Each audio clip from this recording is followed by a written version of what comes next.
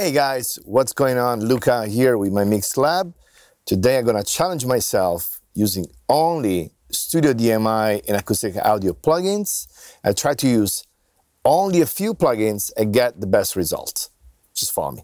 I like to start my mix always from the stereo bus, and because I'm going to use only Studio DMI and Acustica audio plugins, I'm gonna start from SpaceControl first, Diamond after, and then lift to close. Now, I'm not gonna touch lift to start. I'm gonna just create a little bit of space. So I'm starting from a stand mix, where essentially a lot of mixing decisions are actually printed on the stems. So it's a refinement. It's not a full mix. So you guys might be aware about the Studio DMI plugin. I just wanna take you guys through the process of me using SpaceControl on the stereo bus, what I'm looking to do, without changing the nature of the mix. I'm not looking to reinvent the mix from the stereo bus. I'm looking to refinement. All right, so I'm starting with 3-band. And then on 3-band, I have individual level. I might start with linear phase to make sure there's no phase shifting, especially because I'm looking to do also some EQ move using SpaceControl. All right, let's play some music first.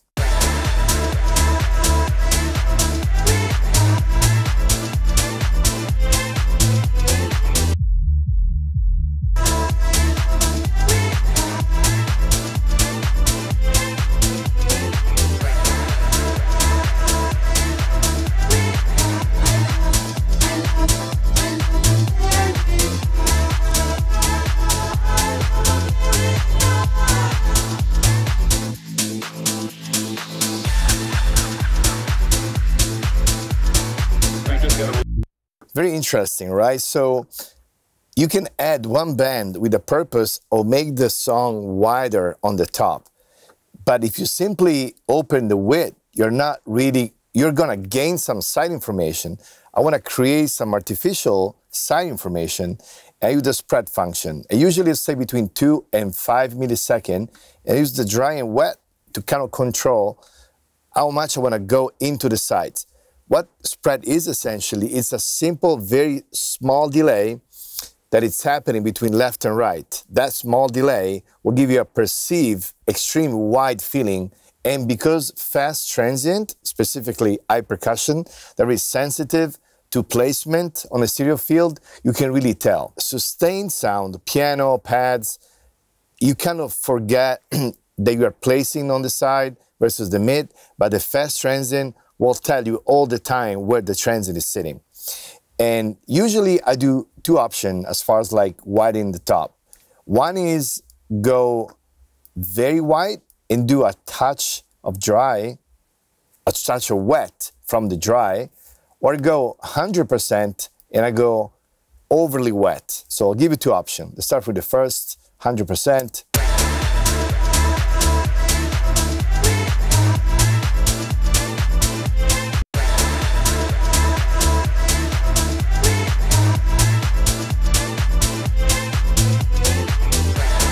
If I get little phasey, it's not really phasey, it's the crossover point when I put the delay. So I might move a slight up and down in this case.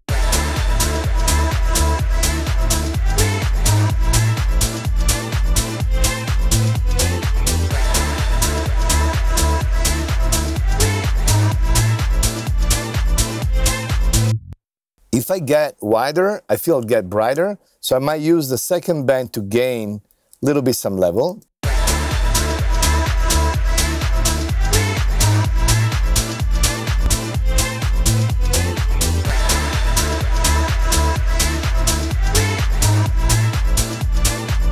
Very impressive, I think. If I'm gaining level, I can always lower maybe half dB on the output. And now I'm going into the Diamond. I love using the preamp. I can also use the preamp on the SpaceControl, but the Diamond has something special on the preamp.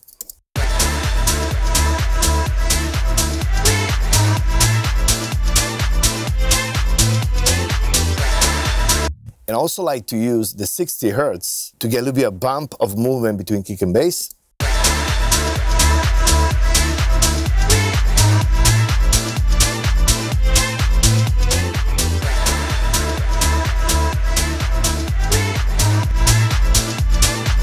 And then again, offset the output gain to match, okay? All right, great starting point. We start from the stereo bus. We try to stay close to the final destination from the real beginning of the mix, which is in this case, get wider on the top, get brighter, a little bit of saturation, and have more movement on the kick and bass. Next step, if you follow the videos of mymixlab, you know I love to treat the drum bus after the stereo bus. Let's see what we can do with a little bit of transient in parallel and a little bit of clipping.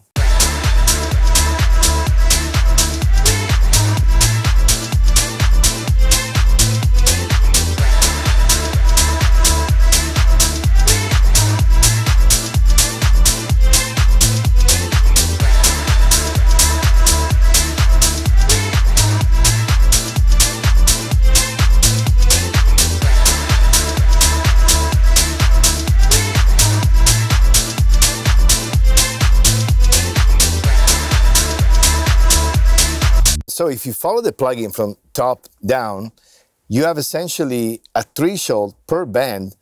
You can go a compounder, which is an expounder and a compressor together, which is sitting in the middle. Or you can go compression, which is yellow, expansion red. And I like to do multi-band. When I compress the top maybe, and expand the touch, the bottom and the mid-range. And then at the bottom, you have the makeup gain per band. So usually I find the transition, the attack release time, and then again, it's a game of blending. I don't want to go straight multi-band. I just want to blend, give some extra movement.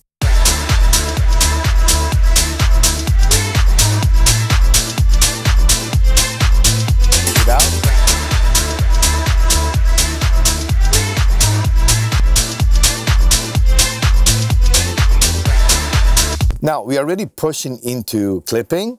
The reason why I do that, I want to hear multi-band into clipping, and I want to feel the lift is an extension, in this case, of the transient, where they're working together. And I'm clipping in mid mode. What that means is I'm not clipping the side. I let the side go through without clipping. The side, we mean like we have reverbs. We might have like tail of the crash, tail of the cymbal. So we don't want to clip those.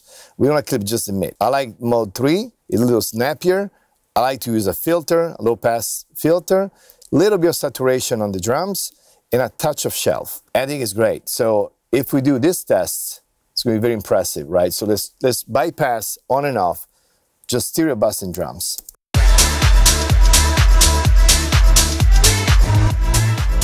Let's match the level and get actually a realistic idea, the affecting of the drum and the stereo bus alone. All right, let's do it.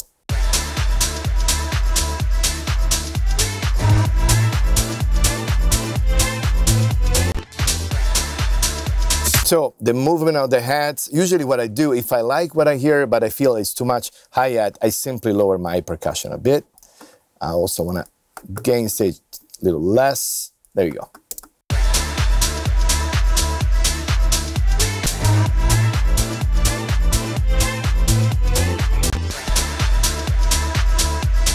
We got a movement between drum and stereo bass. Of course, we lost the synth, something we're gonna lift, which is easy. You just like take the synth, tilt the vocal, and just push maybe up 2 dB or 2.5 dB.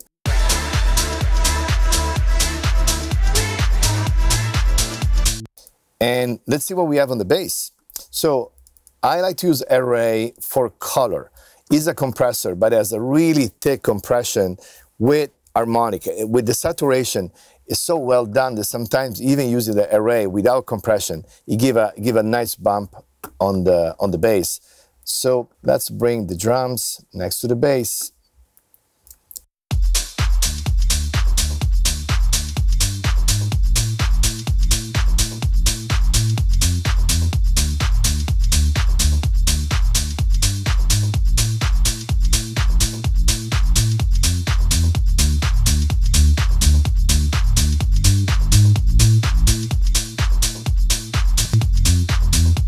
You hear like the way the shape, the round shape of the bottom of the bass works with Array is crazy. And if you add a touch of saturation, now you have a perfect blend, I think. So let's see what we can get.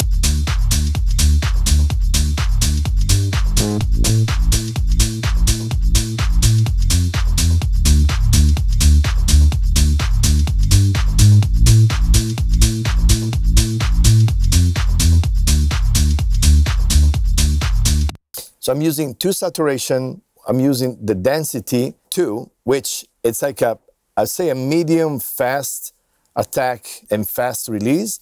And then I have a level of expansion, so the movement of the bass. So tone, saturation from array, movement from Diamond Dynamic Saturator. I think it's a good combo. Let's see by passing those 2.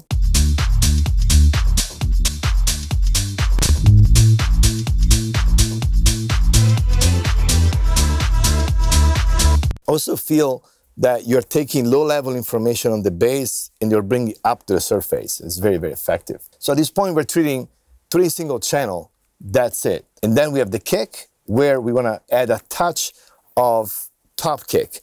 And one trick that I love doing, especially with this plugin, it's use the saturation just to create transient.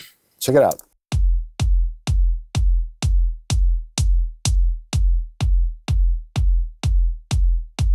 I think I show you guys on another video, but essentially if you are closing a crossover between 6K and 9K, now you're choosing where you want to place the saturation. And if you do an expansion mode, you're adding a top kick on top of the kick, if it makes sense. Check it out.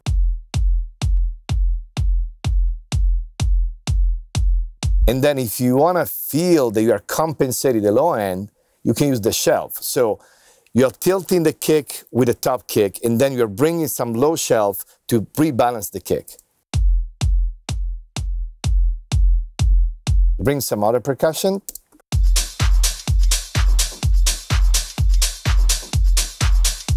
Bring the bass.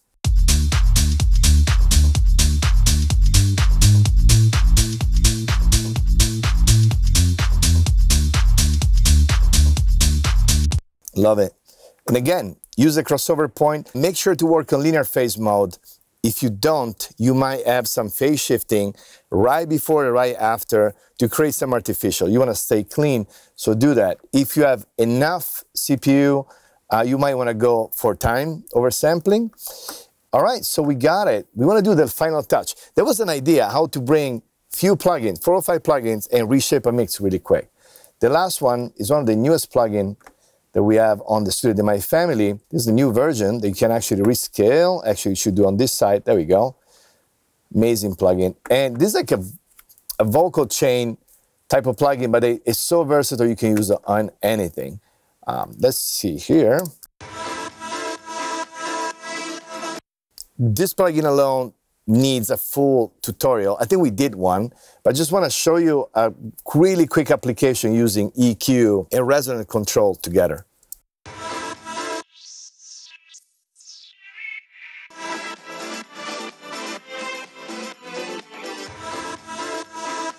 Check the EQ style number 3. So essentially you are cutting, you're de-essing, and then you're bumping shelf over 5K. Check it out.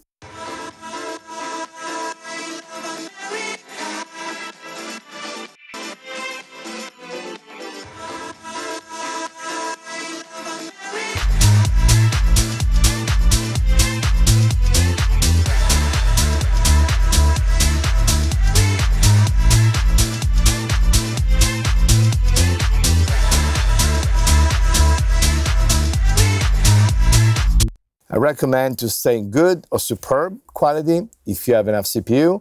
You might want to do a parallel dry and wet, but if you stay clean and you just simply change the tonal balance and a touch of de-essing, you might don't need it. So let's play one more time with or without.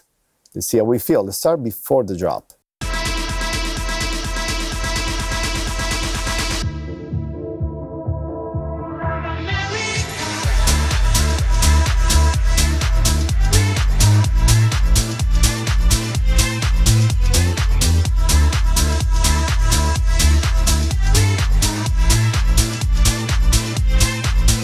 So after a while, you're gonna get used to the display. Display is so easy. It almost gives you like a perception of what you're going to get. So EQ-wise, you can totally tell.